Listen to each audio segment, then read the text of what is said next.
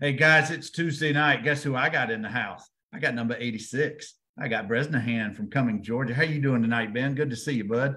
Yes, sir. I'm doing great tonight, Bernard. Thanks so much, for having me on tonight. Oh, it's absolutely my pleasure. And guys, this Ben has the distinction being the first Team Two member who's been on the program. We've had some other young guys on, but we got Team Two, number 86, in the house. He's getting ready for the NFL draft, and we're going to get into a whole bunch of good stuff. Ben, tell us a little bit. I know you're getting ready for the draft coming up in a couple of months, but where are you in schooling? Where are you in prep? I know you're still in Nashville, but catch us up a little bit, and then we're gonna jump back into the days of you starring at West Forsyth in a few minutes. All right, sounds great. Yeah, so currently, as you said, I'm preparing for the NFL draft. I'm also doing another semester of my graduate program.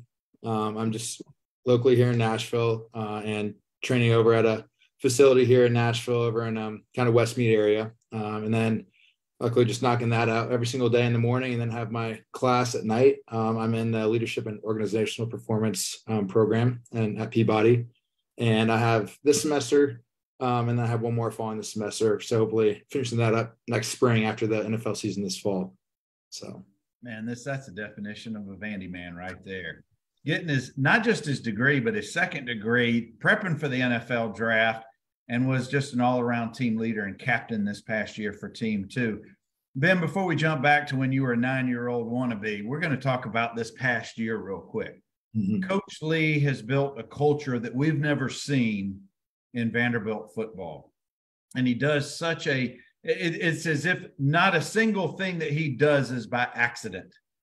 So take us inside that clubhouse, take us inside Team Two, and share a little bit about what you want to share about how he has brought, because we had, as you know, transitioning from the Mason era to the Lee era, the cupboard was pretty bare. You could have easily have left like many did.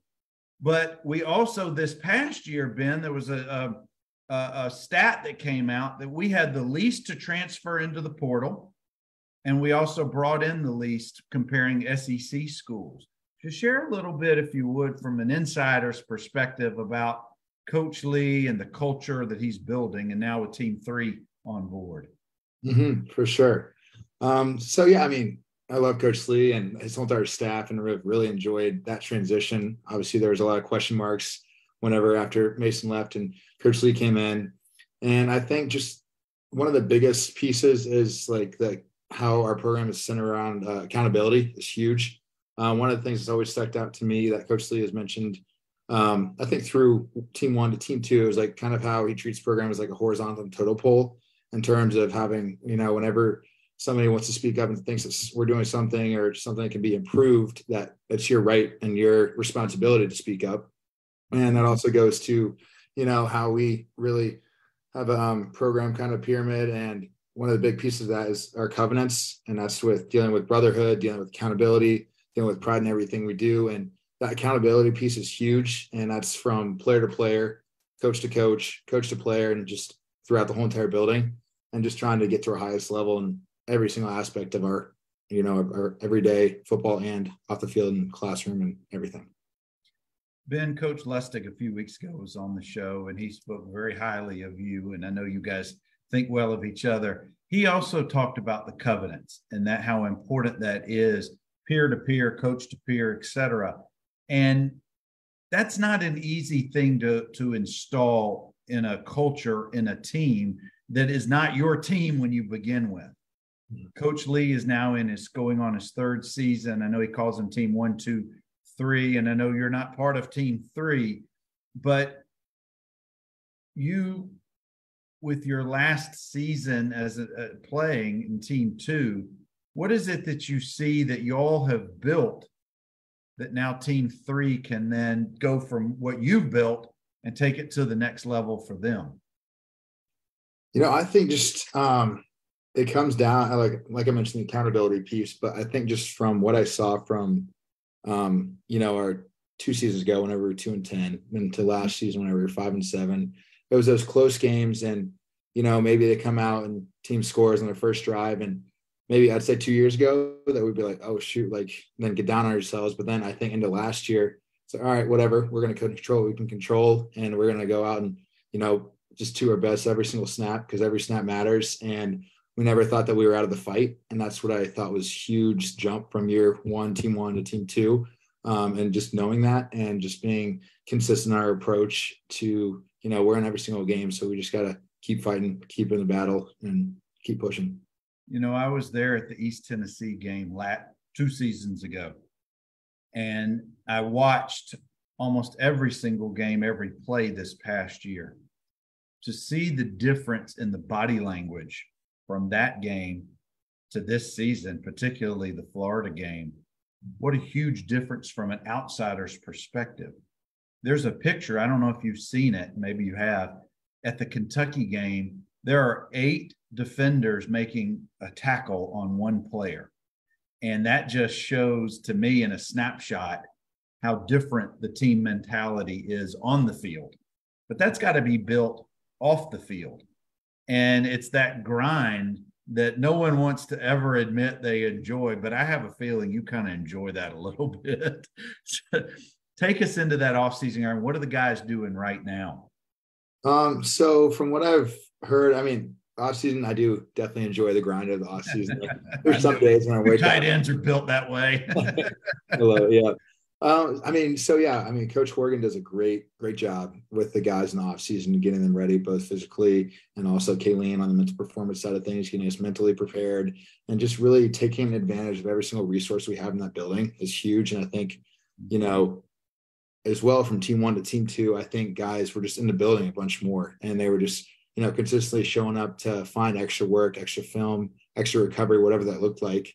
Whereas, maybe earlier on there was some areas where kind of found maybe the soft spaces a little bit and, found those areas. But now it's like, you got to be uncomfortable to grow. And there's a lot of guys from top to bottom who are really trying to, just find that extra inch to keep growing, and that's a great time in the off season to keep every single day getting that extra 1% better each day. And I think, like I said, Coach Horgan, everybody on staff, but obviously strength coach, that staff and his staff are the big guys who are really with them every single day in the spring or in the off-season training program. So I really think that's been great. And I know I've heard, at least from, I'm not a part of team 3, but I still get, updates here and there. And I think they have some really, really cool stuff, both mentally and physically taxing stuff so far this spring. And I'm really excited how that, translate into now getting into the spring ball here. I think they're earlier this week.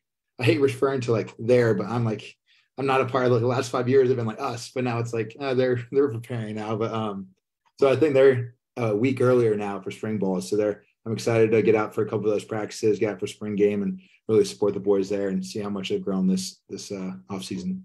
Well, Ben, I know as you're preparing for the NFL draft, it's okay to admit you miss it a little bit. You miss the team. That's okay. A little bit. I still have my 6th year. I still have my COVID year, so I could have come back for my. That's right. Would have been the old. That's right. Well, Ben, we got some Commodores who've rolled in. Guys, I've got number 86, Ben Bresnahan. We got Gabe Banks in the house. We got Billy Smith, one of the beloved Keystone Cops. We got TR St. Charles. And, they went too quick. I got 2 or 3 more, Ben. They've already rolled through. But as they come in, I'll let you know. Ben, let's talk about when you came in the fall of 18, I'm going to call it the level of athleticism has just gone up every single year. And it was so clear. I keep going back to that Florida game for a purpose, because I know you caught a big touchdown past that game. Those are the kind of games that in the last 5 to 10 years, we haven't been as competitive. But you guys put together 2 just excellent games, obviously Kentucky and Florida. But I want you to take us to the Florida game, a 31-24, if I remember correctly, win. You get a big touchdown. There's a lot of big plays. But from an athleticism standpoint, as far as I'm concerned, I didn't see any difference in the level of athleticism on either side of the ball. You guys just happened to play 7 points better that game. What kind of confidence do you have going into all of those games when from an athletic standpoint, you guys are equally as athletic, if not better, in many parts of the game? Talk about, I guess what I want to talk about is that confidence as an athlete who's competing, how important that is. Definitely is. That confidence is like huge, and it's definitely tough whenever maybe you've had a couple of losses and you're still, trying to keep that confidence and just knowing and trusting the process, and that preparation is where that confidence really comes from. And that's what I really enjoyed just throughout, I mean, the whole entire year, but during the season, I really like how Coach Lee, a chain. I mean, we track so with our catapults that we use. It's our tracking devices that we always wear for workouts, practices, and it's like kind of a bra that we track speed and work output. And what I really enjoyed was that whenever Coach Lee in meetings would put up on the board and see how our speeds have changed from team 1 to team 2, and just how much faster and how many more guys are above the 18, 19, 20 range. And that's huge. And obviously Mike helped out with running 21, 22 miles an hour too. I wish I could feel what that felt like, but it was just very eye-opening to see kind of where we were at a year ago. And now late into the season against Florida, we were still had X amount of guys over 18 miles an hour. And that was, through the later games in the year, whenever guys were supposed to be sore. But I mean, we're taking more seriously the recovery throughout the season and just really getting our bodies primed for each week. Well, speaking of 21, 22 miles an hour, I know who did feel that, the entire Hawaii sidelines when Mike went 87 yards. I want to take you to Hawaii. Mm-hmm. What was, Hawaii is paradise for most of us. Hawaii is paradise for everyone, except you guys were there for really a business trip. Mm-hmm. At the end of the week, you had a ball game, you had to compete. But earlier in the week, you guys get out there, but you've got a lot of service projects. You still got to run through your practice for the week. Was this a week you guys had circled on the calendar for a long time and were looking forward to it? Or was there some mixed emotions? Take us, let's say that was August of last year. Take us to this time last year. Was it starting to percolate on the minds of guys that, hey, we're going to Hawaii in August to jump off this season? Mm-hmm. Yeah, actually, funny, even before that date, really, and whenever I enrolled, I looked at the schedule for a couple years out. I was like, oh, if I'm still here for my 5th year, I'll be going to Hawaii. So that was a nice. Big goal. And I was like, oh, wait, I'm here now. Jeez, that flew by. I mean, I think some guys, especially some of the younger guys too, were like, oh, sweet, like first year. Now we're going to Hawaii first game. It was a very cool experience. And I think once like through camp, it was a great way. Obviously, camp is always a grind and just trying to make the most out of it and getting everything, tightened down. And being able to kind of at the end of camp, be able to go out to Hawaii was a pretty great experience. And I think our staff, coaching staff, and just each part of our staff really did a great job of kind of setting up the schedule where it was a great balance of being able to experience, Hawaiian culture, as well as we were able to go to Pearl Harbor and see, everything there, which is just breathtaking. And then we were also able to have like some downtime too, to ourselves, to be able to go to a little beach day, but not get sunburned. So it wasn't too much on the pads whenever we were in the game. But I think it was most like I said, the accountability, we were really like with each other and really holding each other accountable to be like, let's have fun. Like, I feel like it was being present in the moment. It was the biggest thing. So really enjoy, Hawaii as much as you can, but also knowing that we are here for a business trip and getting our work in each day and, tightening down every single piece of our game plan. And I think all of our guys did a really great job with both enjoying what felt like a bowl week where you were able to really experience the island and, enjoy every single aspect of that, but also be able to, know why we're out there is to play football and try to play at our highest level that week. And, I think we did a really great job. Well, I was going to say, even though they jumped out to that quick touchdown, you guys kind of turned it around and turned on the burners. It's too bad you didn't take your 6th year. You're not going to Vegas as Team 3 member, but that's okay. It's a trade-off. Oh, no, I saw it. Maybe I'll get picked up by the Raiders. We'll see. I'll see the boys out there. Nice. Well, the last thing I want to ask about Hawaii, you guys get back from the big win. You're going over game play. I don't know if you did it Sunday or Monday when you got back, but the play I referred to earlier where I guess maybe it was Shepard that had the awesome crack block, but I want you to take us into that tight end room when there was that Michael Orr type block, the kick out block by Gavin that took the dude. He may still be somewhere in mid Honolulu on that. You got to talk to us about that, because I know you ran that back about 15 times when you're watching it. That was a fun meeting for sure. And like you said, you talked with Coach Stig the other day, and he's big personality, great guy, one of my favorite guys. And it was fun to go through that film because we really pride ourselves on getting knockdown blocks and really getting those finishing blocks out of bounds, guys to the ground. And we track those things. So whenever we saw Gavin in that meeting, and it was like going through the whole film was like, oh, knock down here, catch here. So that was a lot of fun. And seeing Gavin, I don't know if you look closely at it, but I'm pretty sure he looked back at Coach Stig on the sideline after he did it because he already knew Mike was gone, no was catching him. So he looked back at Stig and started sprinting down the field.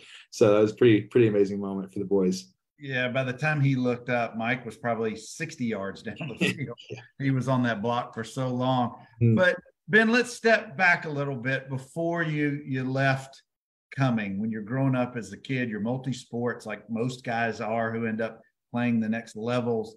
I know baseball was always big in your world, and at some point you had wanted to play baseball in college. And we'll get to that in a minute as well. But what sports really held your attention, middle school or junior high, whatever y'all called it, and into high school? And when did Vanderbilt kind of show up on your radar as a potential landing spot for you?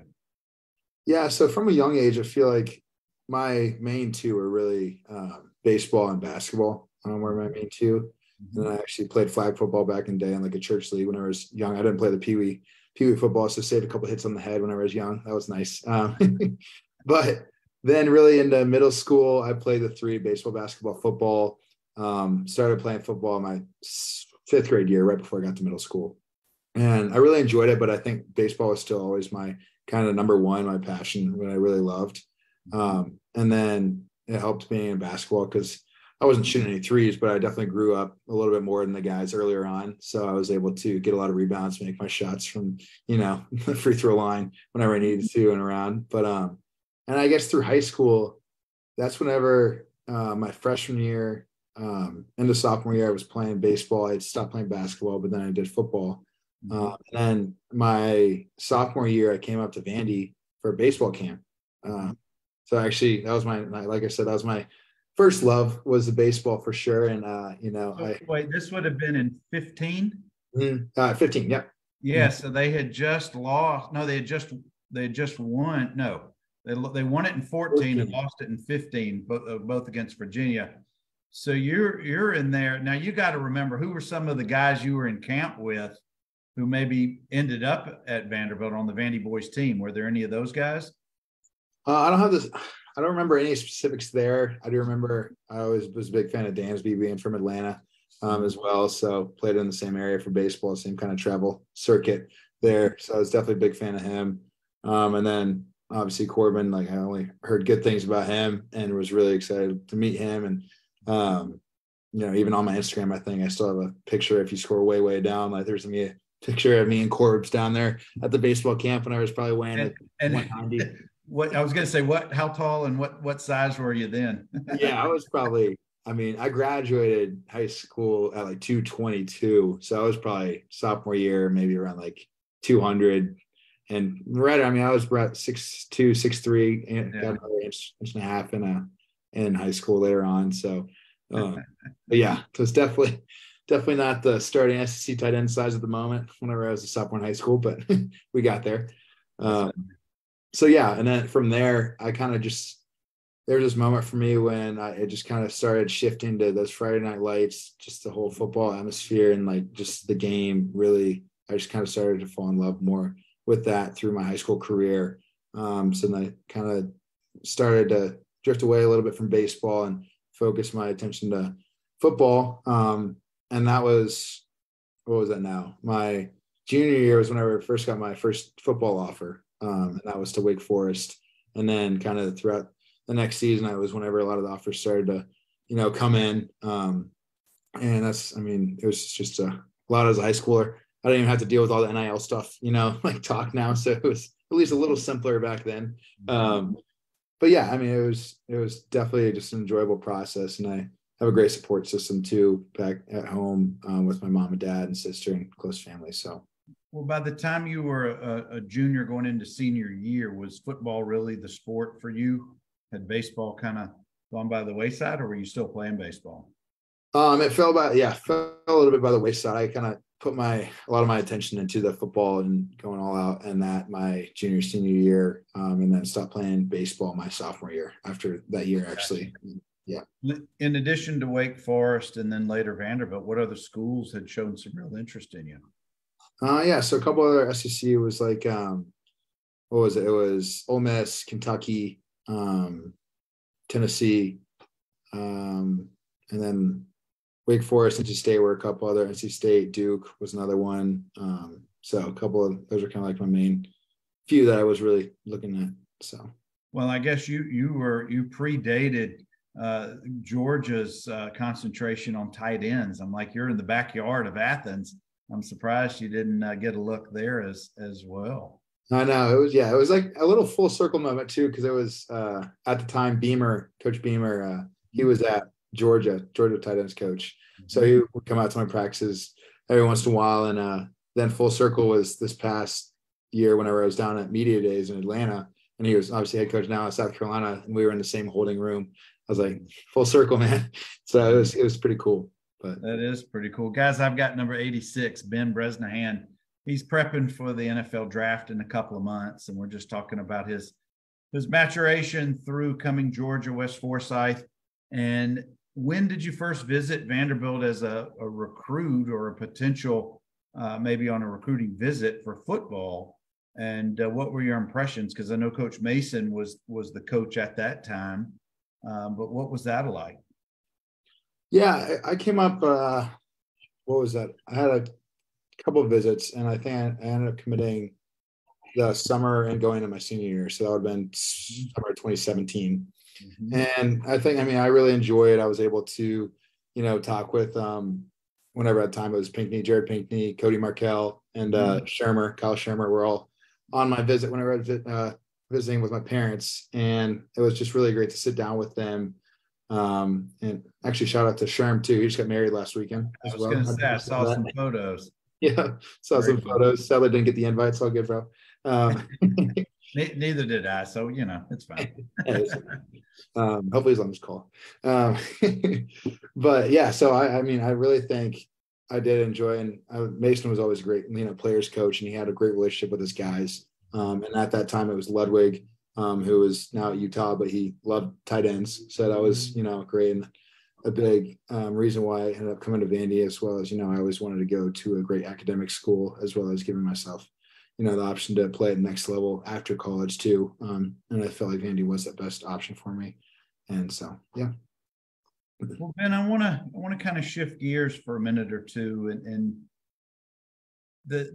from our standpoint, when I say the old heads, the guys who've been long gone, transferring was a much more difficult thing, particularly in conference.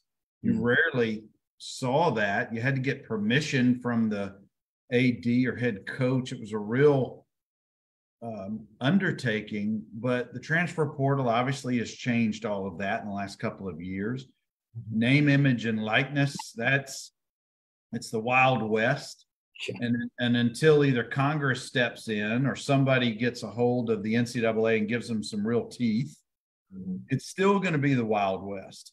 But from your standpoint, did it impact negatively or positively your decision to keep at Vanderbilt, to keep doing what you're doing? Does it influence a lot of guys and women too? Because obviously it's all sports, and I'm sure you have friends in other teams at Vanderbilt. How often, I guess my question to start with, Ben, how often is that a topic of conversation on a day-to-day basis? Transfer portal or name, image, and likeness issues? Yeah, I think it definitely is just such a new realm. And, was it my junior year whenever it started up? And at first I was like, this is a great opportunity for us athletes. And then I also thought about how I didn't want guys to being just shown all this money and then lose focus on football and just worry about the wrong things. It's great whenever you're grinding at your craft and excelling in that, and that's how that shows up. But it's another thing whenever it's these guys coming out of high school, which is tough now, where they're projected so high, they have so many X amount of followers on any social media platforms, and now they're getting money out of high school. So it's like, are you going to be able to have that consistent grind? And even though you already have X amount in your bank account, and so I think that's definitely something to look at, or just, be interested in. But I think for at least in our locker room, it was, I feel like a lot of the guys were very just focused on, getting better as a team. And that's a testament to Coach Lee and the entire staff, that's out there, and they're doing what they can now with Anchor Collective, just starting up and really trying to provide those opportunities as well for athletes, and while not being so distracted by putting all your time and effort into trying to, just get yourself out there. So I think that's really good job that they're starting that up, and just kind of, giving the opportunity for athletes at Vandy. Yeah, and we've seen some great publicity from them, from that collective. We've had Jason Burns on previously, and we're going to have the Anchor Collective guys on in the next couple of weeks. But I could see where, without controls in place, and I realize there's a fine line what the university can and cannot do when it comes to NIL money and contracts and endorsements and those things. But I could see if there's not some control within the team setting, it could create some real animosities and be a real divider within the team. Could you imagine a quarterback or a running back or a tight end making X dollars and the lineman not having any endorsements at all? And then you've got the bickering about, well, why aren't you paying for my dinner and that kind of thing. I know that you talked about the covenants, and I'm hoping that that's part of what's addressed in there, the accountability aspect. But I'm sure Coach Lee and the staff are addressing that as fast as they can. But do you see that standpoint, from that standpoint, where it could create kind of real issues amongst the team? I think I haven't met all of the, new guys coming in. Yeah, I met a couple of them, but I think at least from the boys who stayed last year, I think it's a very close-knit group. And I don't think that is something that will come between them, which is really great. And I'm really excited to see what they can do this year and not have that as a distraction. So, Ben, let's take it back onto the field. And I usually don't talk about specific plays and games, but you're fresh off your years and playing, so it's a lot more new or in your memory than it is to us old guys. Yeah.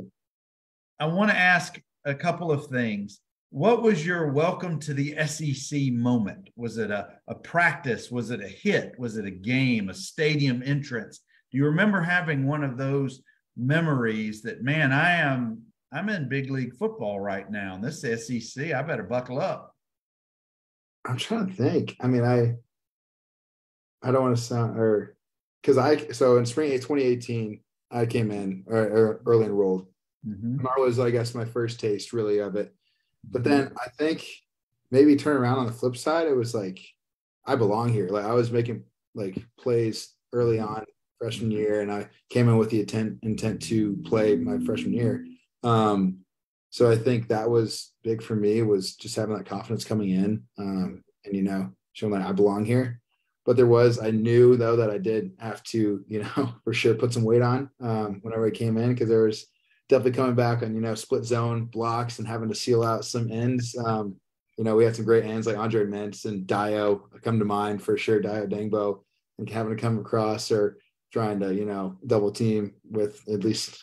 And for those of you who don't remember those two guys, they're pro players right now. Yes. Yeah. Dio, second rounder, and Dre, I think, is on XFL now too. Yeah. So, he is. Yeah. Yeah. But both really good guys, really good friends of mine as well. But I think that was, going against them was definitely a grind my early years. And just I was going to say, it certainly tested not just your physical abilities, but probably a mental abilities as well. And, Ben, a lot of people don't talk or don't stress as much about the mental side of playing sports in general. It's one thing for you to be just country strong and can move guys and those kind of things, but your position is so multifaceted. Whether you play tight end or a different position in the pros remains to be seen. But in Coach Lee's offense, you're asked to do a lot of things as a tight end. You could be, I've seen you and Gavin lined way out or way in your backfield. How you're almost like QB2, if you will. So I want to talk about that mental side. And as part of that, the confidence that you have to maintain as an athlete, because you're not just, you get to a certain point, Ben, where you're just reacting. You don't have to think about things. You just know what to do. So talk a little bit about the mental training aspect of being an athlete, and in particular, being a tight end and playing for Vanderbilt like that. Yeah, I think one of our strengths last year and why we were in 12 personnel so much, I think I saw a statistic, was we were third in the FBS, I believe, in percent of 12 personnel. And I think our room was like. Explain 12 personnel to those who don't know. Yeah. So the first number is number of running backs. So 1, second number is tight ends. So two tight ends in there. That's why you see 10 and 86 on the field at the same time. Yeah, correct. But we don't want to see 10 personnel though. Right.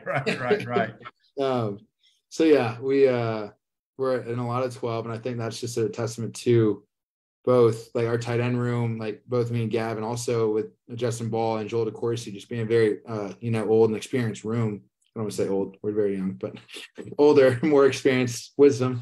So that was definitely huge. And we were able to, it was more whenever we were going through scripts, we already knew, because I mean, at the end of the day, football is football. So it's whenever some of these freshmen or younger guys are still learning like the X's and O's, it's like whenever, even with new OC coming in, it's really just a lot of the same plays, but just new terminology and everything. So you just have to get that down quick. And what really led us to being able to help out the offense, I feel like, and the tight end room, was whenever we would come in when we have an install, it would be, we wouldn't have to like go through really each play too much, or we would go through them and we'd like be able to just spot out like 2 plays that we have questions on, and everything else is good.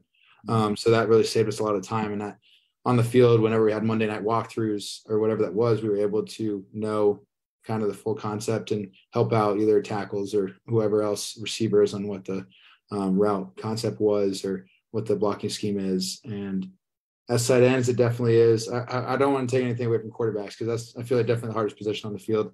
But I think tight ends, a little biased here, but having to be able to know like all assets of the game with, what pass protection it is. Are we in, or are we out on the pass? Is it pass protection? Are we split out? And what does the outside guy have? What's coming across on the backside? And then also in all the run game stuff, being able to know and being able to talk with both tackles and with one of our favorite plays from last year, with the, duo game. Then we'd have to also help out Will. He's over here. I know for guys who, I'm living with Will, so I might give him a little crap over here. No, but having to help out whenever Will comes in. And is he off screen right now? No, go ahead. Yeah.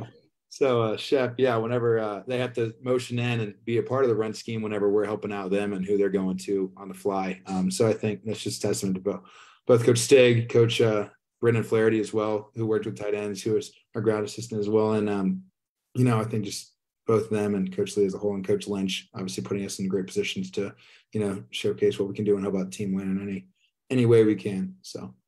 The season is so long. It's like 19 or 20 weeks when you add it all together. Mm-hmm. You're almost on autopilot as you get going through the season. You've done these same plays hundreds of times. Your muscle memory is intact. But that doesn't mean you can slouch on any play. Mm-hmm. So toward the end of the season, when you're getting to the Kentucky, the Florida, then the Tennessee, you're late into the season, particularly SEC. Take us into the huddle. The plays getting called in. You've done this hundreds of times. How much actual communication, how much actual talk amongst the I'll call you the playmakers, is there as you're breaking huddle and heading up to the line? Are you still talking, hey, watch for the will linebacker, or whatever? Is there still that communication going on that deep into the season? There is to some extent, especially with whenever we're doing game planning and what kind of defensive scheme we're getting and what kind of blitz packages they have. That's the main thing, because we know like the base kind of play, but then how does that play look against if there's a corner blitz, if there's a plug inside, and how that, if we're going to have any help from the inside or kind of know where help is. And that's the little minute things that we still have to communicate on throughout the year. But for the most part, I mean, it does come like at a second nature kind of thing whenever we're getting later on in the year. And it's just, that is the issue, or you can't fall to like being kind of just going through the motions either. And that's another thing that Coach Lee, I think it was week 4 or 5. It was a little earlier on in the season, but he just like said something in meetings and just like bolded it and said every snap matters. And like I just wrote it down in my notebook, and it really stuck with me. And from then on, I was just trying to stay present and not just kind of going through the motions. And just after I kind of got that message and really treating it as every snap matters, like that's whenever just that consistent, good, like high level performance really came. So that was really great. Well, and it's so true. It was so true in the Kentucky game. That was a stellar. It was just such a cold, snowy day, and you guys really played so well. But then the Florida game, take us to your touchdown catch, because I thought that was a special play. Man, that was a fun one, and especially because Gavin had that earlier touchdown too. So I was like, all right, let's get another one for the boys here and for the tight ends. But really, what set it up though was huge momentum from Jalen Mahoney whenever he had that pick, and then first play, I was like, all right, let's get right at him. So that was really, I mean, just that momentum of the crowd still being a little amped up from Jalen's interception was awesome, and then coming across and knowing that we practiced that throughout the week. And whenever I kind of was coming across, I saw the flat defender. I was like, oh shoot. And then I saw Mike kind of scramble out, and I was like, all right, no, if I'm the shallow runner, I have to get vertical. And it was like, it was in between a little bit, like getting vertical. Then I saw Shep coming over on the over. So I like turned, and I saw Mike. I kind of turned like the little pivot to Mike, and luckily he threw me the ball and just made the play after that. So, you make it sound so simple because you've done it a million times. And particularly when 5 is scrambling, you guys, you're not just a free for all in what you can do. You've got some assignments that you need to kind of follow. But the fact that you caught 14 in the corner of your eye doing what he's doing, that lets you know where you needed to be. And that's just what set up the throw and catch and was the difference maker. Guys, I'm talking with number 86, Ben Bresnahan, and he's getting ready for the NFL draft. And I want to talk about that for a little bit because you got a special day coming up, not just my birthday. I'm going to let you have the NFL Draft Pro Day on the 28th of March, but take us into that. What's that day supposed to look like for you? Yeah, so really looking forward to it. It's all the testing and everything. So we're going to have the bench press for 225. We're going to have the vertical jump, the broad jump, and then we're going to go into the 40-yard dash, and then the 5-10-5 shuttle, and then the 3-cone L drill shuttle. And then from there, we'll go into just a list of routes that the scouts want to see from both the quarterback who's coming in, and then as well as anything else specific they want to see from us tight ends or receivers who are out there.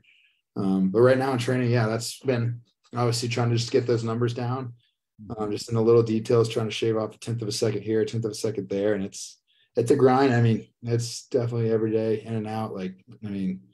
Just literally looking for the exact perfect touch. And that's the thing too. It's like, I'm trying to stay in the moment and, not get too anxious about the moment. And, but I'm, all the motions are rolling. I'm so excited for it coming up. I'm so excited, obviously, for your birthday. That's the main reason I'm excited, but but excited for the opportunity, but as well anxious. Cause I mean, it's the biggest job interview of our life as well.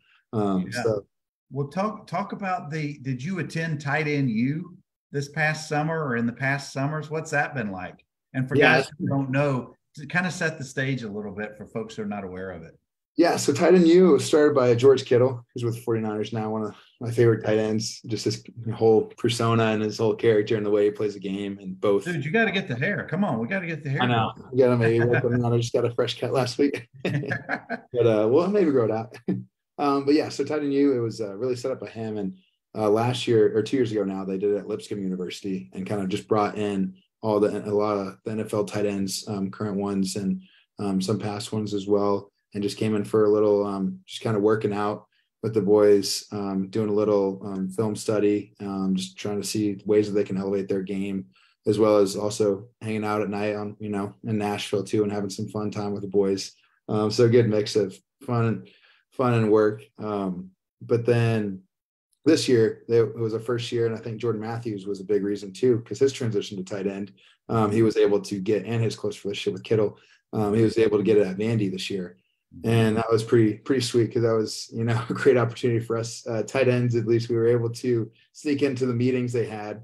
It was great hearing from Dallas Clark started off Then we heard from Kittle breaking down some film, and then we heard from Kelsey breaking down some film as well. And it was pretty spectacular moment. I got all my notes out from it, and it was like just trying to soak everything in I could, and it was a great opportunity.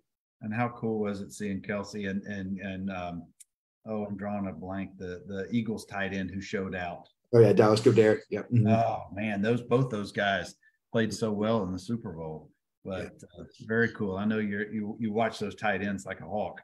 Mm-hmm. Sure. I know. I was wishing we could get out there and run around with them, but we only could get into the meeting. So I was like, all right, we'll take that. We'll be out there with you next year.